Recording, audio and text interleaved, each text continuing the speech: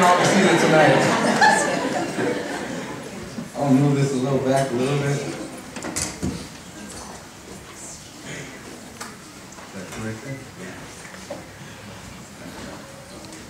Amen. Can you guys hear me out tonight? Amen. Come on. Amen. It's good to be in the house of God tonight. Amen. I'm used to all this. It's good. Amen. The sound people, when we do the sound, amen, you see all that. You all make sure you turn the monitors down. Make sure you do that so we don't hear no echo and all that. Amen. So, amen. It's good to be here tonight. Amen. With the people of God in the house of God. Amen. We'd like to applaud you. Amen. It's always good, amen, to be in the house of God. Amen. Like I said, man, no other place I'd rather be but to be in the house of God tonight. Amen. With God's people. Amen. It's been my life. Amen. Since I was 13 years old. Amen. This has been my life. I know that there ain't no other life for me. Amen. I'm about to cry right now. But amen, I'm really grateful tonight. Amen. To be in the house of God. Amen. To man, be saved, you know, serving God, amen, and our lives, we could be somewhere else, man, we could be tore up, you know what I mean? I remember my mom and dad, our lives all just jacked up and everything, amen, and just coming to God tonight, amen, serving God, what a privilege and an honor to be here, that God found me. I remember being so brokenhearted as a child, being so angry at the world when my mom passed away, just so much in my life taking place, you know, but tonight that God, man, that I'm here tonight, amen, in the house of God with God's people, amen, and just to be with you guys tonight, amen, I crown it a great privilege and an honor, amen. Tonight, amen, I entitled this sermon, amen, Pastor Tim gave us an outline, amen, what he has for us to teach, amen, and I find it a great privilege and an honor, amen, because our pastor, amen, you know, if you just see what our pastor is, his vision that he's seen right now, amen, things that are taking place, and sermons that he's been preaching about, amen, preaching about our life, about pride, about lust, about all adultery, about fornication, about man not doing the will of God, preaching of all these things, amen, and that God is just instilling to our pastor, showing them, taking them to a place where we need to be as a people of God, you know what I mean? Thank God for our leaders and our pastors, and I've just been watching Pastor Tim, just hearing his sermons, what he's been talking about, amen, getting us ready, amen, being prepared as a church, as a family, that we don't just people that we just show up here and then we go home and we forget about everything else, but man, this is our life, this is what we do, this is who we are, this is what we do, serving God, living for God, amen, tonight. And tonight, amen, I entitled this sermon, amen, God's love for the church, amen. God's love for the church, amen, is you and I, amen. Gotta squeeze this. Amen. But God's love for the church, amen, tonight I entitled that sermon, God's love for the church tonight, amen. If you listen to that, amen, how much God loves his church, how much he gave his life for the church, amen. How Jesus said, you know what I mean? When there was people here on earth, amen, the Pharisees and all these ways, when Jesus came down to earth, amen, he began to say, man, you guys ain't doing the right way. You ain't showing people how my church is supposed to be. So God says, you know what, I'm going to send my son down, and he's going to show you the way the church is supposed to be. The Bible says he used to get in conflict with the Pharisees and all these other things, amen. I'm going to time myself, amen. You know, but man, how he had so much conflict with Pharisees, amen, but he came to set the right way, the standard of serving God, living for God. You can bring him on. Thanks. I told my brother to give me a water. You know what I mean? But it's just an honor, amen, just to see what Jesus has done for us, amen, as a people of God, amen. God has sent his son down for us to have a church, amen, a place of refuge. And we have to know as a people of God, this is a sanctuary. The sanctuary was a place where God says, I'm going to show my presence. This is where my presence will begin to be established. The Spirit of God will begin to fall in this place. When you walk into this place, you're going to feel the presence of God. That's why when you come into the house of God, you're in sin, you're doing things wrong, you're going to be offended, you're going to be mad, you're going to get mad because the Spirit of God is here. The evil can't dwell here. When the Spirit of God here is, when the presence of God here, evil will not reign here because this is the presence of God. People come here. People contend for the presence. People are asking God, pour out your Spirit in our church, God. Do something new, God. When people walk through these doors, God, whether they haven't prayed all day, God, when they come in, God, that they will be filled with the Spirit of God. They will be touched, God. They will feel love. There's so many people that come into the house of God, amen, that are hurt, that are confused, that are jacked up, messed up. But there are those people that are here praying, God, man, visit our people, God, touch our people. There's so many people that are hurting. And in the day and age we live in, there is a spirit that is going around that tells us, man, we don't have to go to church. You don't need to go to church. You don't have to be faithful. You don't have to do that. Oh, you don't have to be that committed. That's an ugly, wicked spirit that is going around in our generation, in our churches right now. People are saying that you don't need to be the church. The Bible says that God's spirit is not always going to tarry with men. It's not always going to be here. God says, my spirit is not always going to be here. I made the church for one reason and one purpose, was to bring glory to me, to see mankind saved for the glory and the honor of God. But God is saying tonight, my spirit is not always going to be here. When the world, when people, when you and I say you and I, because this sermon, amen, is not something easy to take in, amen. It's for my life too, amen, that God is going to judge our church one day. The Bible says that the judgment of God starts in the house of God. God says, when I come back one day, I'm going to judge my church. Why? Because my church knew better. They knew why. Our unfaithfulness, everything in our lives that we do, and then we think, oh man, I don't need to go to church today. You know, there was many times in my life, amen, where I was unfaithful, where I wasn't committed, where I was like, man, you know what I mean? I don't need to go to church. I don't need to do that, you know what I mean? But man, we're called to be faithful because people are watching you. People are looking. Pastor Tim is always saying that people are watching you. When you think people aren't looking at you, they're looking at you. They're watching you, you know. Amen? How many know people are watching us? People look at us whether you can see it or not. Amen. But if you have your Bibles in Hebrews chapter 10, verse 25, it says like this. It says, let us not give up in meeting together, as some are in the habit of doing, but let us encourage one another, and all the more as we see the day approaching. You know, right here, let me read it one more time. It says, let us not give up in meeting together, as are in the habit of doing, but let us encourage one another, all the more as we see the day approaching. The Bible says for us not to neglect the house of God, not us to, man, take it lightly. When people are taking the house of God lightly, that we would take it seriously. Say, man, no, I need to be in church. There's times my kids say, Dad, why do we got to go to church? I said, son, if we don't go to church, daughter, if we don't go to church, man, me and mom will not be together. When me and mom came together was because of God. You take God out of our lives, we won't be together.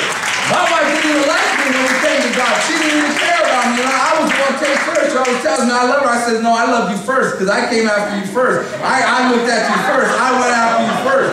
But my wife didn't even like me, you know, but just to say, God put us together. God put our marriage together. And if I take God, say, God, you know, I don't need you right now in my marriage. Man, God says, well, what I put together, I will take from you. Yeah. Your love your wife has for you is only because of me. You take God out of our lives, we don't have husbands. That's why when you see people serving God and they leave God, what happens? Automatically, they break up, they start fighting, they go away, they're doing drugs, he's sleeping with her, he's sleeping with that. Probably with him because now this is crazy, you know, but there's all kinds of wickedness running rapid in society, in our world, in our churches, amen, and it's trying to creep into the church of God, amen, but as a people of God, we have to stand and say, no, I'm serving God. I ain't going nowhere, God. I'm living for you, God. Before I go any further, amen, let's just pray tonight, amen. Father God, we come before you tonight, God. We just thank you, God, that we're able to be in your house, God. We just give you all the glory tonight, God. I just pray that I would decrease tonight, God, that you would increase, God. I pray that I will minister to your people, God, with your word, God. You said your word will not return back to you void, God. And I pray that, man, people will be encouraged tonight, God, that we will grab a hold of your word tonight, God, that you are serious, God, that you're coming back for a church, God, that is ready, God, for you, God. And I just pray that you touch all your people tonight, God, and every life, whether old, young, or young, very young, or infants tonight, God. Minister to all our lives tonight. And all God's people say, amen and amen. But amen, that's what I want to talk about tonight, amen, is the church of God, how vital our church is, amen, how important the church of God is, amen, how important is it that you come to church, amen, that we don't take it lightly and say, well, I ain't going to church today, amen. Don't get me wrong, if you're sick, there's other things, medical things, I'm not talking about that, but I'm talking about our heart. Our heart, where is our heart at, man? If we ain't in the house of God, that's where we lose faith, that's where we lose fire. When you ain't in the presence of God, when you ain't with your brothers and sisters, man, you begin to get crazy. The Bible says, where there is no God, the people are confused. man, when we're left alone, we're tripping, we're thinking crazy, you know what I mean? Man, I hate the pastor, I hate the people, I hate that, because you're left alone. You ain't where you're supposed to be at. Where you're supposed to be at is in the house of God, not at your house, not in your car, not at the movies, amen. You are called to be in the house of God tonight, amen. Ephesians chapter 5, verse 25, amen. God looks at us as a church, amen, as a couple, as a marriage, as a married couple, amen. He looks at us as that, as faithful, as being committed to one another. In Ephesians chapter 5, verse 25 says, husbands, love your wives, just as Christ has loved the church and gave himself up for her. God is saying that husbands, love your wives just as I. God says, just as you do that for your wives, God says, that's how I love the church. God loves his church. He gave himself for it. He's saying, I died for the church. I gave everything that I had. I left heaven. He left his royalty. He left his place of righteousness to come down to man, give us a hope, to give us a life. When sin entered the world, somebody had to pay the price for sin. Somebody had to pay the price. That's why Jesus came on the cross to die. I was sharing that with my son. I told him, son, man, there's so many religions out here today, and then the things that people are believing, you know what I mean? But man, there's people that said they seen their religion occurred by a vision or something they seen,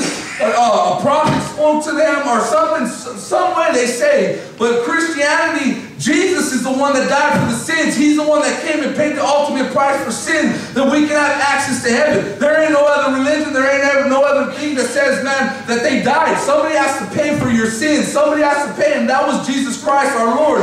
That's why we're here today. That's why we're saved. That's why we have access to heaven tonight. Amen? Amen. But that's how God is looking at it. Amen. I put, it's my father-in-law and my mother-in-law, my father-in-law and my mother-in-law up there tonight, amen. I put a picture of them, of their marriage, amen, of them being together, amen. Because, man, throughout years, amen, you see a couple, they go through things, amen. They go through battles in their marriage and their lives, you know what I mean? And we all have battles in our marriages. We go through things in our life, and we're struggling, fighting, amen. But we're trying to fight each other, you know what I mean? It's like a marriage. I remember when me and my wife got married, it was an ugly thing. We went through a whole lot of stuff. We fought. I argued. I was a crazy, demonic, evil person. I was bad, you know what I mean? But we had to find each other. We had to become one. And that's what you do when you come into the house of God. You becoming one. God began to take all that ugliness out of you, all those attitudes off you, all the bitterness off you, all the jealousy off you. God's trying to get all that stuff out of you. Because when you come to God, God looks at you as a rock. But when you're in the house of God, and when God is done with you, you become a masterpiece in God's house. In the house of God, God is chipping at your life.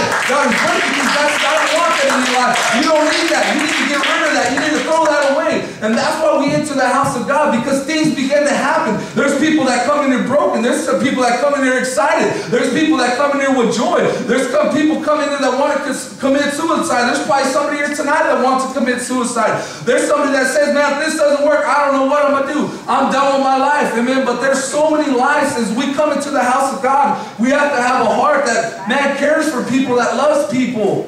Amen? Amen. Amen. In Philippians chapter 2, verse 1 through 5, it says like this. It says, if you have any encouragement from being united with Christ, if any comfort from his love, if any fellowship with the Spirit, if any tenderness and compassion, then make your joy complete by being like-minded, having the same love, being one in spirit and the purpose. Do nothing out of selfish ambition or vain conceit, but in humility, considering others than yourselves. It says each of you should look not only to your own interests, but also to the interests of others. Your attitude should be as the same as that of Jesus Christ. The Bible says, amen, right here it's saying, if you have entered into the house of God, this scripture is talking about, if you have entered into the house of God, you have been encouraged, you have been loved, you have been spent time with, you have been, man, encouraged, lifted up, prayed for, help, man, spoken to. I know that our pastor spends a lot of time with his people, encouraging our church. It says, the Bible says, if you have gotten any of those things in your life, the Bible says you're supposed to pass it on to somebody. You're supposed to pass that baton of love to somebody. If you see somebody hurting, whether even if you have money, you have money to bless somebody, you have finances to help somebody, to, man, bless them and pay their bill. The Bible says to give to them. If that's what they need, if they need prayer, the Bible says to give to them prayer. If they need, man, healing, pray for healing for them. everything that we have been taught in the house of God, it is for hard times in your life, when you go through things in your life, to begin to use that. Man, I remember Pastor Tim talked about prayer. I need to use prayer. I remember talking about Pastor Tim talking about fighting. I need to fight the good fight of faith. I need to hold faith, man, the race that is set before me. Those things you got to begin to pull out, things that you have been taught. When you walk into the house of God, this is not for nothing. We don't just come in here just to waste our time. I surely don't. I said, God, if you aren't here, I don't want to be here, God. But if you're here, God, I want to be here, because that's when things begin to take place in our lives. Amen? Amen.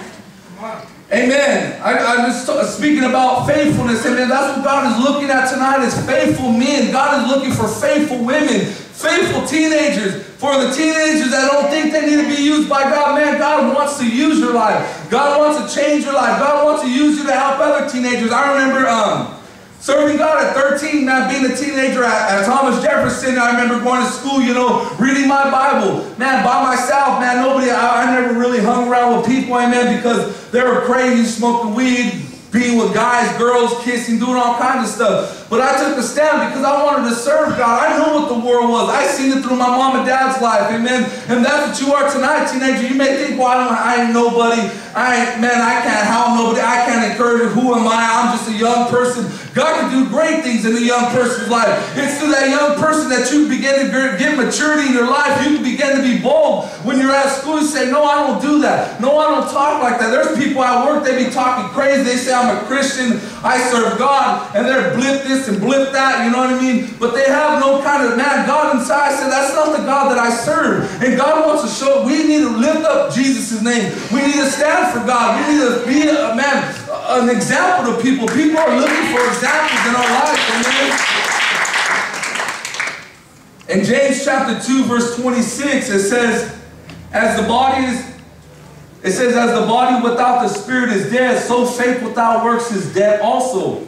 Amen. The Bible is saying that, amen, that faith without works is dead. Amen. There's a lot of people, amen, in the world, amen, they say, I love God. Everybody says, I love God. Man, I'm a Christian, I do that. But the Bible says faith without works is dead. Man, God wants to change your faith to doing works. Ministry. There's so many ministries in the house of God that, man, need help. Amen. I know that, man, I know the nursery workers would love to have 20 women of nursery workers ready to serve, ready to, man, work in the nursery. They're like, you guys are like, oh, shoot, I was starting to like you. Now I don't like you no more, man. But God is looking for women. God is looking for men that, man, will say, man, I'll take the challenge. I'll work in the nursery. I'll love those kids. I'll work with them. Man, I know Brother Art's looking for more ushers, man. Pastor's looking for more preachers. Man, people that care for people. People that will spend time with people. There are so many ministries in our church that are lacking, but because of people, we don't get up. Man, things are not going to happen. Our church will stay the same way that it is unless people say, I'll help. What can I do? If I got to come to the church and sweep, I'll sweep. I don't have to have a title to do something for God. God is looking for every man and woman to be available in the kingdom of God. Not just to receive, but say, man, I've received and I've alert. I've paid attention. I know what's going on here. What can I do tonight? Amen? That's what God is looking tonight. He's looking for faithful men. Faithful women. He says, man, can I find a faithful one? Just somebody that will say I'm available. That's all you got to be, is available, and God will do the rest. I remember getting my Class A license, and it was very hard for me. It was very, man, just my mind, everything that was going through my life. And I was like telling my wife, I don't think I can do this. You got to memorize too many parts of the truck, semis. You got to name all these parts. You have to know the semi. You have to double clutch. I said, I never even drove a stick truck, and I'm learning how to drive a semi. You know, my wife, she told me one thing that really stuck out to me. She says, Roy, you do what you can, and God will do what you can. And tonight, amen, you do. By you coming into the house of God, God will do what you can. When you begin to step out of yourself, amen, when you begin to give up yourself, amen, God will bring the increase. God will be, man, faithful to you because you're being faithful to His kingdom. The Bible says, man, there is so many work. The Bible says that, man, the harvest is plentiful, but the labors are few. There's very few that say, man, I'll help, I'll work, you know what I mean? But there's a lot of us tonight, amen. Imagine this whole church, amen, was in the ministry. You know how influential our church would be, the next level that our church would rise to, amen, that the things that God can do in a life, whether you're young here tonight, whether you're old here tonight, man, God can do great things in our lives if we begin to open our lives to Him, right? Amen. I need some water. I need that backpack. Some of you guys remember that. In Matthew 9:37, it talks about laborers. In Matthew chapter 9, verse 37, it says that, then he said to his disciples, the harvest is plentiful, but the workers are few. He says, ask the Lord of the harvest, therefore, to send out workers into the harvest field. Man, God is looking tonight at our pastors' hearts. Pastor Tim, Sister Mary, Ryan's hearts, amen, their hearts are to people that would rise up to have a desire. Our pastor's in Santiago, Chile tonight, amen, because he has a heart for people. He has a burden for souls. He has a burden for people's lives, amen, to be saved, amen. He had to go all the way to Santiago, Chile, amen, to encourage a church, amen, to minister to a church, amen. And that is us tonight, amen, that we would take that role. Amen. I always think about, man, God, what if you took our elders of our church? What if our elders weren't here? Would our young people, would we be able to make our church run? What if God took Sister D? What if God took Mr. Walls? I'm not taking them to heaven. What if they just weren't here? What if he took Mrs. Walls, Sister Dolores, you know, all our elderly people, you know? And what would we do as a church? Would we begin to get up and say, hey, I've been taught long enough. I'll be able to run this. I can do that ministry. I can help out here. That's a very scary thing. You know, I always think about our pastors. You know, if our pastors, God forbid, you know, God take our pastors to another city or to another place to preach, amen. What is everything that we have been instilled through all these years? What are we going to do? Where are we going to go as a church? God is looking for faithful people that will say, God, I ain't going to leave the church because Pastor Tim and Sister Mary leave and do another work somewhere else. I'm going to stay here. I'm going to be taught what my pastor showed me, what my pastor is showing me to do, that I will stand in the gap, that I will be faithful, that I will build this church. Amen. Because everything we do is for God tonight, amen. But there is, man, such a great need for laborers, amen. Even I don't stand up here and say that I'm faithful enough, or I've accomplished great things, or I've made it. I haven't made it. Until we get to heaven, then we made it. I say tonight, Brother Robert made it because, amen, he was faithful to the end, amen. He was committed to the end, amen. His life speaks volumes committed tonight, amen. And that is a life that, man, that inspires my life today, man, that we as a church need to be that, man, God, I'm going to serve you, God, no matter what. When people come in and say, man, oh, you don't got to go to church, you don't got to be faithful. Man, God says, don't neglect it. Don't, man, when people are telling you, oh, you don't got to be church, you don't got to be committed, you don't always have to be there. Why you always got to be there? If I ain't here, where am I going to go? If I leave the church and go slam dope with you, go smoke crystal meth, go drink a 40 with you, and what then? Where do we go? When I smoke the weed, when I smoke the joint, when I've done that, when I slam the heroin, where do you take me? Where do you lead me? That's what we need to know as the people of God. I always think of people that, man, follow other people. They fall into sin and they walk away from God. You should tell that person, and if I follow you, where do we go from here? Where do we go? Is there some other place that you're going to give me hope? Is there something that you're going to give me love, fulfillment in my life if I walk away from you?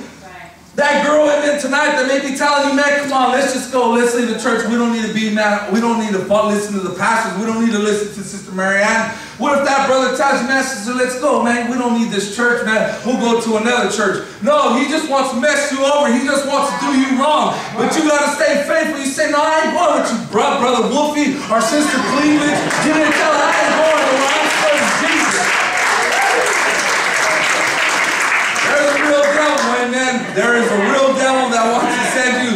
He'll dress up, put a skirt on, whatever you got to do to get your attention. He will get your attention to get you out of the house of God. Satan will fight you at worst. He will fight you, man, when you're doing good, when you're doing bad. He will attack your life until you give in. But I'm telling you tonight, fight, man. Continue to be a part of the body of Christ. Continue to be a part of the church. I want to have the burdens of my pastor. I want to help do ministry. There's a lot of the ministries that I could probably be doing, you know, but I want to help. I want to be a partaker, not to be lifted up. But we can all do something in the kingdom of God. Tonight, it's so vital that we participate, that we don't just say, man, I just want to be in the sanctuary and just receive. Man, I want to be an usher. The ones that it's outside, the nursery worker that's in the nursery that's probably been in there 3 times in a row, you know what I mean? Those people, man, we want to begin to help them, relieve them of their duty, amen, so they can come and receive the word of God. Relieve the next usher, relieve the next Bible study, relieve the next preacher. You know, that's what God's looking tonight, amen?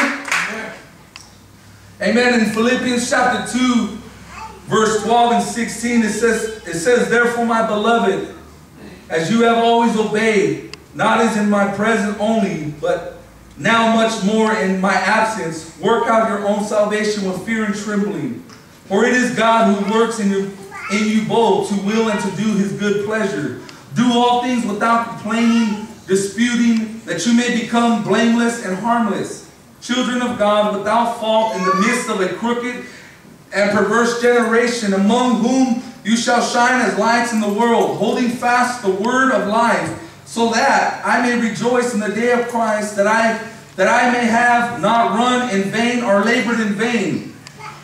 Right here the Bible is talking about, man, everything that you have been taught, amen, don't do it without murmuring and complaining. Amen. It's easy, so easy to get caught up in, well, why don't he do it? Why don't they do it? Man, I know so much about being unfaithful. I remember being unfaithful. What is the worst thing that the devil does to a marriage?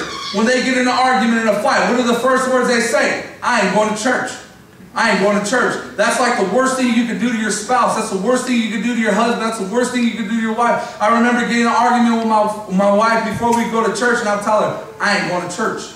You go to church without me. I ain't going to that. I'm not going.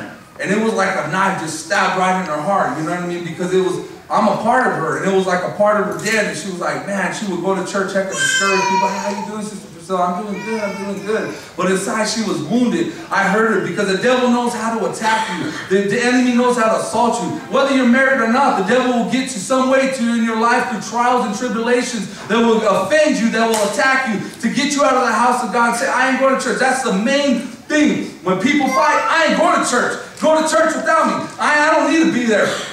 It begins to disconnect because the enemy knows if you have faithful people in the church, you're going to have a faithful church. You're going to have a great church, a mighty church. You have faithless people in the house of God. You have people that ain't committed. You have people that ain't faithful. You're going to have a weak church. You're going to have weak people. You're going to have weak leaders because there ain't people that are committed. There ain't nobody showing, hey, so-and-so, this is how you do it. Hey, brother, you don't talk like that. I always think of Dog the Bounty Hunter. You ever see Dog the Bounty Hunter? He's like, blank, blank, beep, beep, bleep, beep. I'm saying cuss words right now, you know. He's over there doing a bus and stuff, and he's like, you took my money, beep, bleep, beep, beep. He cussed this dude out, ripped his whole life apart. And he gets in the truck and gives him a series like, bro, you know God has a plan for you? God has a plan for you. He's like, bro, let me pray for you. God loves you, bro.